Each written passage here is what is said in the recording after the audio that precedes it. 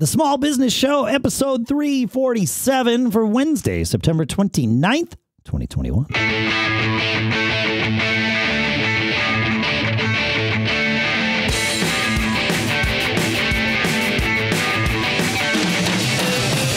Greetings, folks, and welcome to the Small Business Show here at businessshow.co, where the verb of the day is small businessing.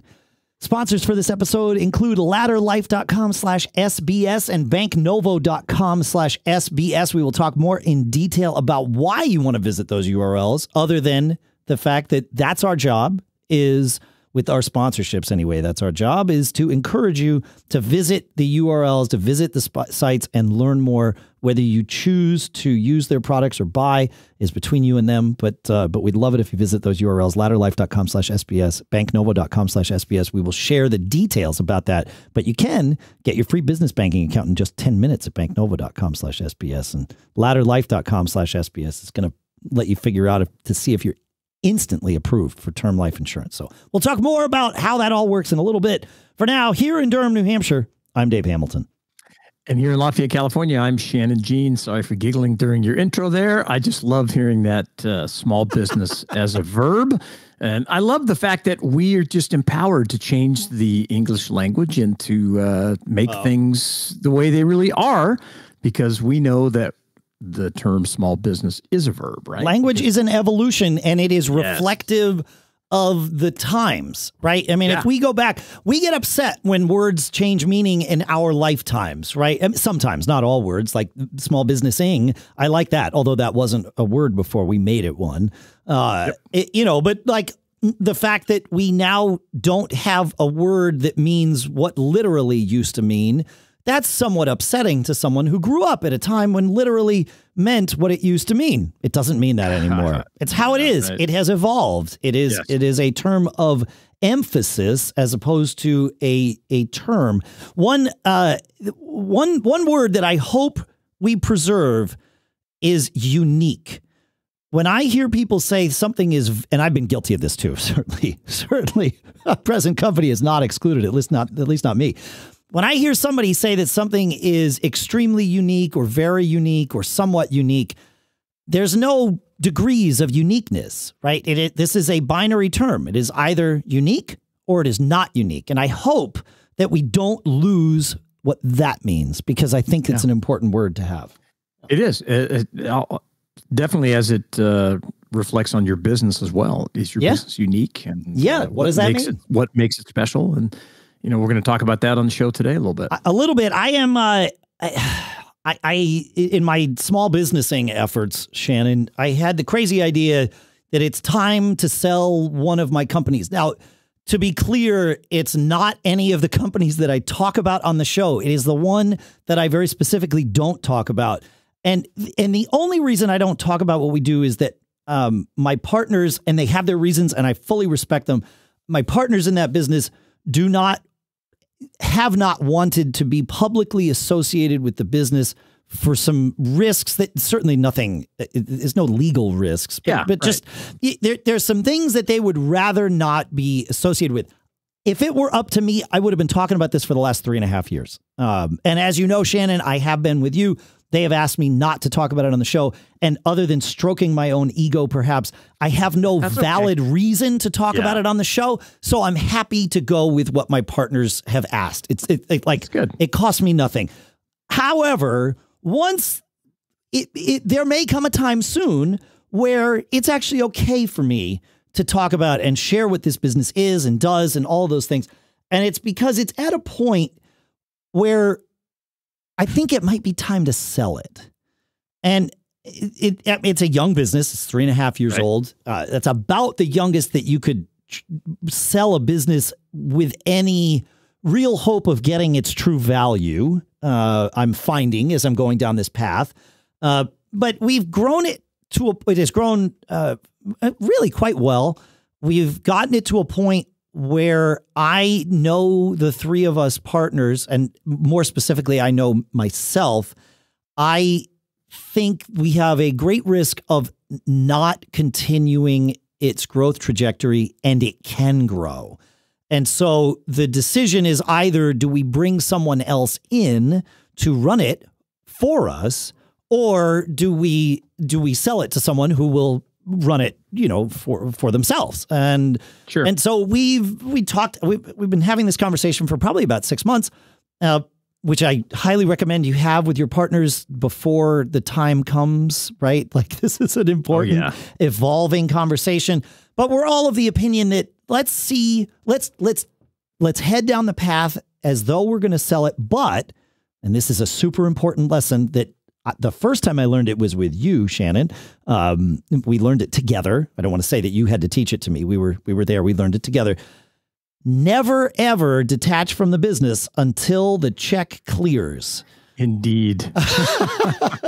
So we have a plan B that we are very excited about, the hiring of a CEO and those sorts of things. And so, but it's like, well, let's find out what plan A would look like. And if that makes sense to us, then we will do that. And if it doesn't, then we have a plan B that we are very excited about. Now, we haven't tried this plan B. The plan B could fail spectacularly. That's all right. But we're excited about it so that if and when a sale doesn't happen, and we're at the very early stages here, so that is more than likely going to be the outcome, that we're not just dejected and completely, at a loss for what to do next. Yeah, we already know what to do next. And I can't stress enough how important that part of this process is for us and also for you. Because if you detach, the buyer will take advantage of you. I was talking to a friend of mine the other day as I've been trying to get advice about this, and it's a friend who has sold his businesses a few times and bought many businesses in the course of it. And he said, oh yeah, he says, what I like to do with buyers or with sellers when I'm the buyer, he says, I start asking them the question, what are you planning on doing with the money? And really getting them committed to the other side of the transaction. Yeah. Brilliant persuasion right there. I mean, like really brilliant persuasion. Yes. You're doing to them what you don't want someone to do to you. You don't want to have that in your head, what you're going to do, because you don't want to be emotionally committed. No, at all. No, it has to be all about the deal. And so to that end, this business is not in any of the markets that I've spent my life in. And so I don't know like the top 3 buyers. Right. And not necessarily that would be the smart way to go. I don't think it would be, in fact. But I don't know them anyway. There haven't been like conferences to attend because it's been, most of this has been throughout a pandemic, and so I just don't know who to talk with. But I think that's a benefit here because it's forcing me, and I've already had some conversations with some M&A firms. And the trick is finding the right M&A firm for us, in this market at our size, and, we're not huge. So got to find somebody that's okay with that and eager to work with us, and that's been interesting. We started that last week. And did you use an M&A firm when you sold any of your businesses, Shannon? No, we were fortunate, with this last one that we got approached. Right? Okay. Yeah. And there's a whole...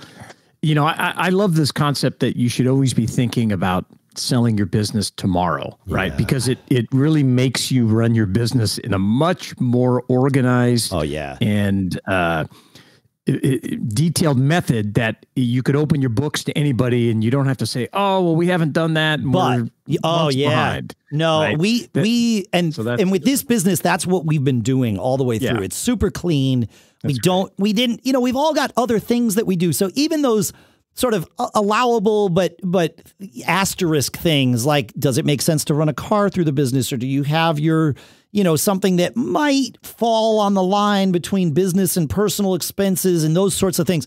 We have none of those in this business. Well, that's good. Because that's often what a business broker or an M&A firm, the first thing they do is help you restate your financials to reflect, a more accurate picture of what's going on with the business by taking those kinds of things out. So the more clean your financials are, the easier time you're going to have. Yeah, no. And we've been running this business certainly for the last year as though we're going to sell it. That's great. And yeah, it maybe not quite the last year, but certainly the last 6 months.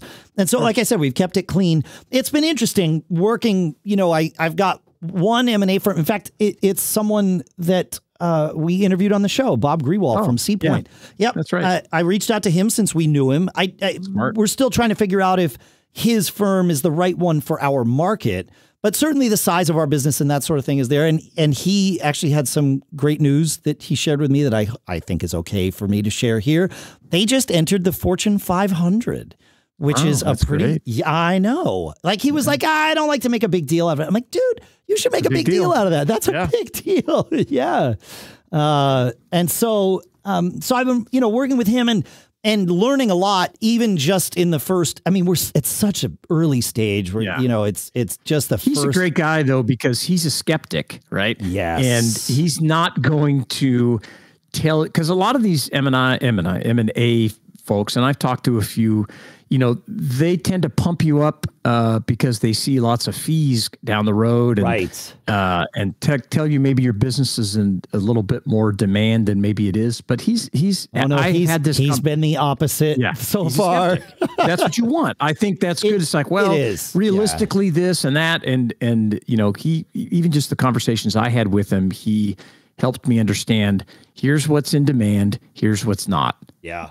So if your business has these aspects of it, that's in demand. Yep. If your business does these kinds of things, not so much. Not so much. I learned a lot just from, speaking with him, a handful of times. But, the thing that I can share, and I will share more as also if this process continues, and it may die at any point in time, I want to point out.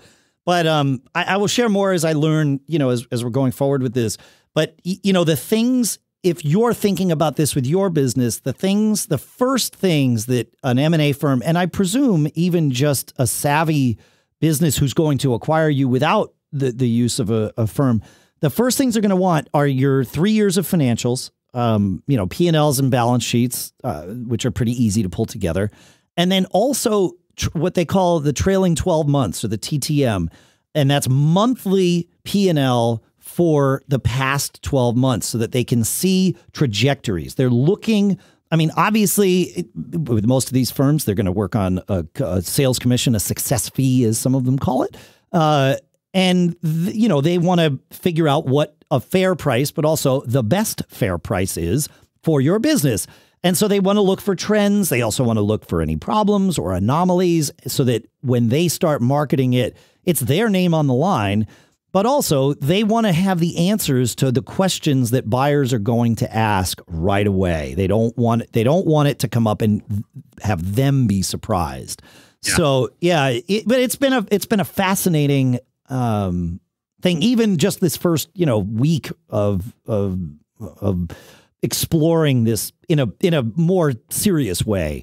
That's great. Yeah, I look forward to hearing about it as it evolves. If nothing else, it will be a great learning process. I've already learned. It's like what I know now is way better than what I knew a week ago. Even if nothing else happens going forward, it prepares me for the next one, and it prepares me for creating the next business. Yeah, so that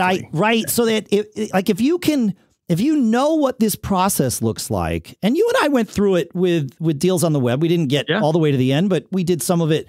But even that experience has been extremely valuable, and that was a failure every time. Yeah, yes. But knowing what they wanted from us then helped me organize this business from day one to be something that was clean and easily explainable and all of that stuff.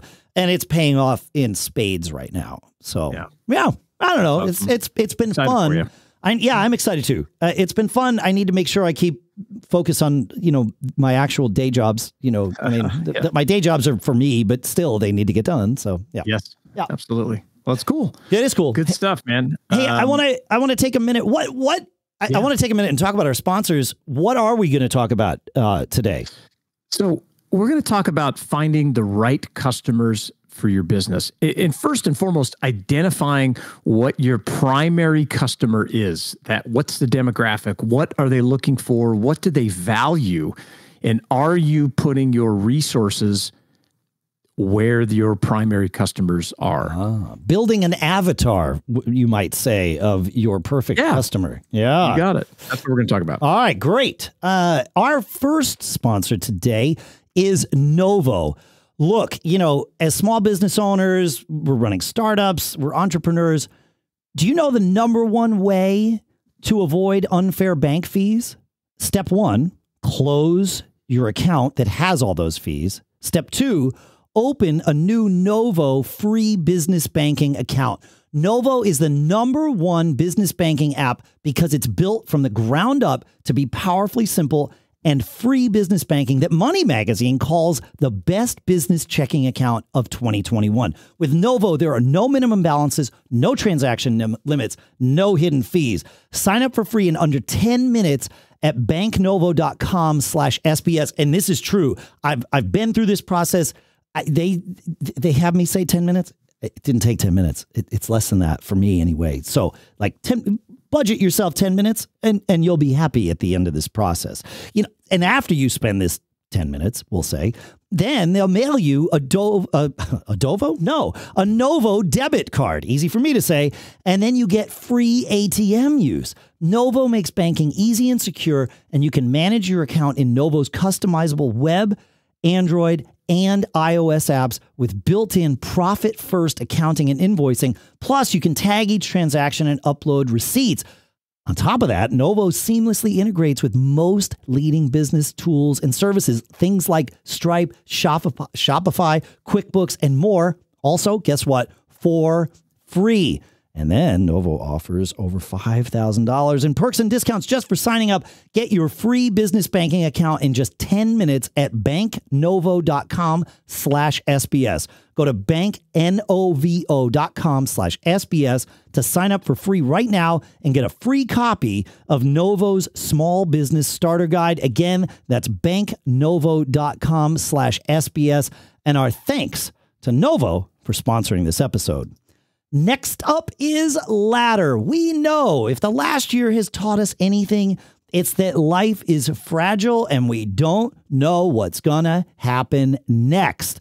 On that note, it makes sense why people get life insurance, especially term coverage, which is surprisingly affordable. Why not pay a little bit each month to protect the ones you love? If you're asking yourself this question, or if it resonates with you when I ask it to you, choose Ladder.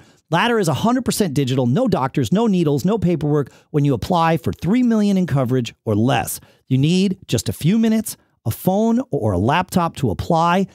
Ladder's smart algorithms are pretty cool. They work in real time, so you'll find out instantly if you're approved. If you prefer to talk to a human, their team of licensed agents doesn't work on commission, so they'll help you and not upsell you. There are no hidden fees. You can cancel at any time, and you can get a full refund if you change your mind in the first 30 days. And Ladder's policies are issued by insurers with long, proven histories of paying claims. They're rated A and A+ by AM Best. And finally, since life insurance costs more as you age, guess what? Now is the time to cross it off your list. So go to ladderlife.com/SBS today to see if you're instantly approved. That's LADDERLIFE.com. Ladder, LADDER, life.com/SBS. Ladderlife.com/SBS. And our thanks to Ladder for sponsoring this episode. All right. Well, let's talk about finding the right customers for our businesses, my friend. Yeah, let's do it. I'm going to use the term primary customer. So this is avatar type thing where, this person you're going to focus most of your efforts on, who's going to hopefully generate the most of your profits and help build your business. And the first question to ask is, have you identified who your primary customer is with your business? And I want to talk about why it's so important, how to do it. And one of the biggest things is if you don't know who that primary customer is, as I mentioned before the sponsor break, is you may be wasting resources trying to go after somebody else. And it's, as business owners, I think it's easy to fall into the trap of, well, we just want to appeal to as many customers as possible. But I don't think that's the best way to do it. Yes, you want to find those customers, but who is really making the money for your business, right? And so let's talk about that. the biggest thing it's going to help you do once we identify who these people are, it's going to help guide your investments. You know, where are you spending your advertising dollars, your human resources that are limited, you know, where are your people, your technology, what are your budgets allocated to? They all should be focused around this primary customer. A good example is if you're, you know, the low price leader, you know, we talk about not competing on price, but there's a lot of businesses that are very successful competing on price. Most of their budgeting, income, and investment goes into logistics, into the back end. Because if you're going to make a profit on being the lowest price, you better have it figured out on the back end and be lean and mean so you can see that profit hit your bottom line. So, so that your margins aren't just razor thin. Yeah, exactly. Yeah, that's right. That's right. Yeah, if you're going to compete on price, you have to beat your competitors on logistics. I think that's a fair look at Amazon. Obviously, you could argue they've done it, right? And in lots of different ways, and we'll talk about them a little bit more too. But the more you can narrow down who your primary customer is, the better you can provide them products and services. But you got to know, you have to know, and your people should know, your employees should know. It's like, well, what type of customer is, you know, and it's harder than it sounds. Like with Tech Restore, when we were doing our overnight repairs for laptops, and we were one of the first in the country to do this, it didn't take long for us to realize that trying to appeal to a cost-conscious customer, that was not the way, right? Because it was expensive to do three-way overnight shipping. Yeah. So we just left that on the ground. It was a premier service, all based on time. And time-conscious customers were who we were focused on. And we invested tons of time, energy, and money into, you know, taking as much time off and maximizing that time as we could with relationships with carriers, with, you know, spending a ton of cash building a special box that we could put in every van in the U.S. and, you know, doing that distribution. And that paid off because we were going after customers that were time conscious, not cost conscious. This is fascinating. I thought I had gone through this process with all of our businesses here. And as soon as you started listing traits of customers, it was like, oh my goodness. Like, and I won't say the business, although you figure it out. It's fine. We avoid lazy customers. And I never realized that until this moment. And we've tried to work with them, and it's too much hassle because they want us to do all the work for them. Now, that doesn't mean that we want to be lazy and not want to do any of the work, right? No. But we focus on service-focused customers, people that want what we are doing. And that's different than lazy customers, right? Like there's things that the customer needs to do with your products, especially if you're a B2B, you know, entity like our companies are here, we focus on customers who want us to do our job so that they can do their job. And if we can go, what I always say to our customers is, it's our job to make your job easier, right? So that doesn't appeal to lazy people because lazy people don't want to do their job, right? Service-focused people want to do their job, but if you can go and take 10% of that and do it here, now they only have to do 90% of their job. They love you forever. Right. It's a subtle distinction. Yep. And it is difficult. You know, you have, if you're going to identify this primary customer, which I really think you should, you're going to wind up ignoring some other types of customers. Absolutely. Which is hard and hard to train your people to do. And you're going to also wind up ignoring or saying no to some opportunities because you're going to stay focused on your primary customer type. Mm-hmm. Right. So how do you identify these people? I think the first step is really thinking about what's the mission of your small business. You know, what's your story? We talk about story all the time. You know, when you sat down and thought, this is what we're going to do, we're going to create this company and we're going to do X, those kinds of things, you know, looking at why you started your business in the first place and what type of customer you want to focus on, that can really help you narrow it down. Then you want to list out what are your strengths, you know, what makes you unique, to use that word that you mentioned earlier. I like it. Is it speed of service? Is it that your technology is proprietary, and so everybody wants that, or customers want that? Is you have incredible customer service, or a great brand that people love and love to share on social media and that kind of thing? Identify what those strengths are, and then you also want to look at what type of customer has the most profit potential for you. We talked about price. Are you a low price leader that you're focused on frugal buyers, or do you make a unique product that you charge a premium for? Right. And you have to figure this out. And are you selling to end users, or are your customers other resellers? And I read an article recently that was really interesting to me. HBO, the streaming service, they've identified their primary customer, and it's not who you probably would think at all. You might think they cater to end users, people like us that watch their content, or maybe it's the cable and streaming services, internet companies pumping into your house. But it's actually, they've identified that it's filmmakers that are HBO's primary customers. And they focus all their resources on bringing new filmmakers to their service.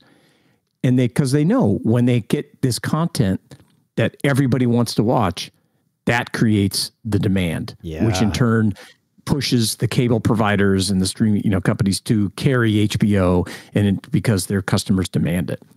So you got to kind of look at it, and it may not be, your customer may not be who you think it is. So makes sense. Yeah.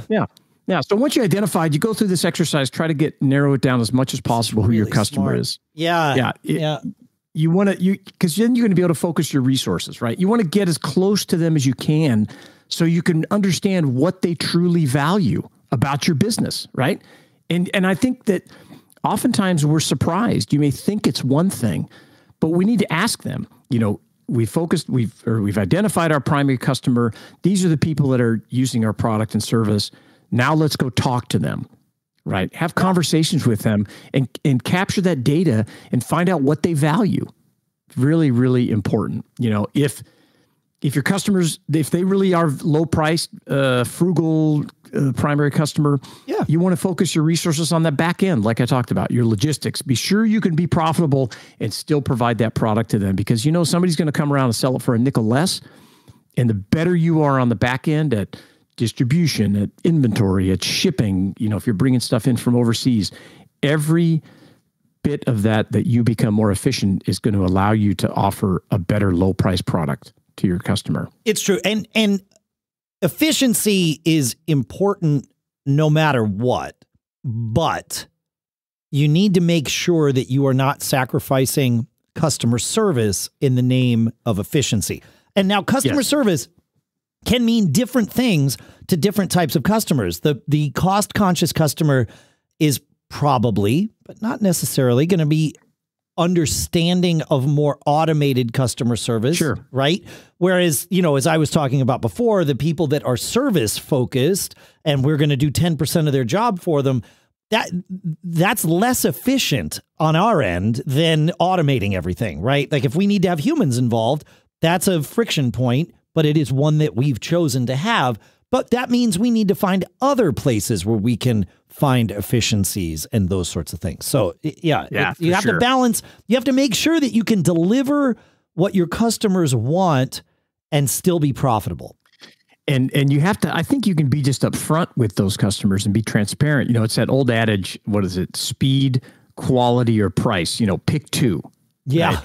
And you can't have them all three. And at some price points, you can only offer a certain type of service, right? Or a certain level of service. So just be upfront with the customer on that, and maybe even offer different tiered pricing if they do it. But again, you're expanding things out. If your customer if your primary customer, you've identified that they value service, you need to focus your resources on creating the most incredible experience you can for your customers. That's it. It has to be that way. Bar none. That's it. Yeah. Yep. And if your customer really values your expertise, if you're the technology leader or you have some unique, bit of tech, you can focus your resources on continually improving your technology. I mean, you can take the example like Google versus Yahoo. And it's not to say that Yahoo hasn't been, successful, but along the way, Yahoo kind of tried to be all things to all people. We had Yahoo Sports, Yahoo Finance, entertainment, all this kind of stuff. And it worked when there wasn't a lot of competition, but it didn't work so well anymore, versus Google that, we created the best search ever.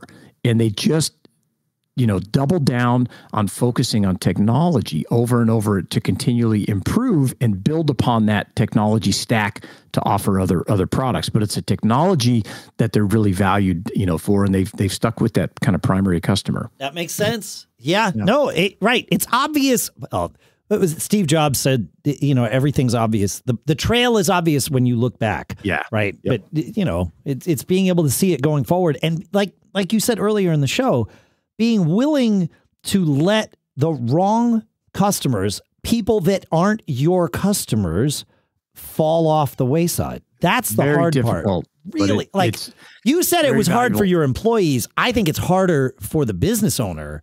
The entrepreneur's mindset is you never say no, right? And so training yourself to say no. Bubble up. What happened? Where we would always tend to find it is, let's say we had a big shift because we were doing this time conscious primary customer for years. But as that market started to shift and the technology shifted, it changed. So TechRestore became more of a refurbishment business and selling on value, right? Right. Trying not to compete on price all the time, but certain customers, they respected that value and they knew that there was a trade-off. Okay, I'm going to buy this iPad that's refurbished for $500 versus one for $1,000, or this laptop, or whatever you want to do. Sure. And you could try to explain to them, hey, this is going to have some blemishes or scratches, but it's going to be functional, fully functional, with some cosmetic issues, that kind of thing. Some customers loved that and they embraced it, but there were always customer types that would contact us and they wanted that $1,000 condition for that $500 price. And, we would just be very transparent. This is not for you. We suggest you go buy new. And we tried to head that off before they bought from us. We did it on our website. We explained what the conditions meant. We showed pictures of scratches and very transparent said, if you're not happy with these cosmetic issues, here's a link, go buy a new one, with all due respect. And we would occasionally, or more often than we liked, you would have customers that bought it. They call up complaining about the cosmetic, and we just go, hey, let me just send you a label. You can send it back. But Jean-Louis Gasset. Yeah, here you go. We're really bad. But we also identify those customers and try to head that off from happening again, because they try to sneak back in and over, they have a similar experience. So you have to weed those customers out, because our whole business model shifted to a value-based primary customer, not always the cheapest, but they understood what they were getting. There is a trade-off. They're not going to get brand new condition for this, 50% off or 60 or 40% off price. Right. Makes perfect sense. No, you have to train your customers and you have to be able to fire your customers. Absolutely. Which is crazy. Yep. But it'll help you. It'll eliminate headaches. Yeah. And so I just have a couple more things about this concept. I'd love to hear how you identified your primary customers. Feedback at businessshow.co. Yeah. What traits came to mind? What were you yelling and pounding on the steering wheel about when we listed our traits? Because I know we missed some, and I definitely want to flesh out this list. So yeah. And we continually struggle here on the show to identify who our primary customer is, right? The small business owner? Is it the aspirational person that's sitting in a cubicle, listening to us on the way home, trying to get motivated to take the next step? Is it the business owner that's been doing this stuff for years like us? And quite frankly, I really don't know that we've found that out yet. No, it's hard to know. And it's because everybody has so much to do. We don't hear from you as often as like other podcasts would, because you folks are busy. And so you folks are productive. My goodness, I said the B word, Shannon. But, let us know. Feedback at businessshow.co. And if you have a moment and you say, gosh, you guys keep saying feedback at businessshow.co. I really wish there was a way to contact you via X. Whatever X is, if you have a moment and let us know, we will love you forever, because we want to remove the friction for you to communicate with us. So how do we do that? What's the key? We'd love to know. It's great.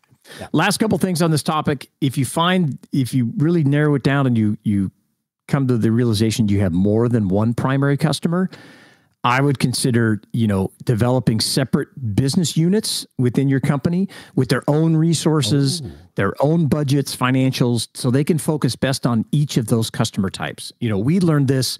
We had our repair business that, we were focused on primary customers that were schools and corporations. And over time, we had made inroads into the parts business so much that a lot of other repair facilities wanted to buy parts from us.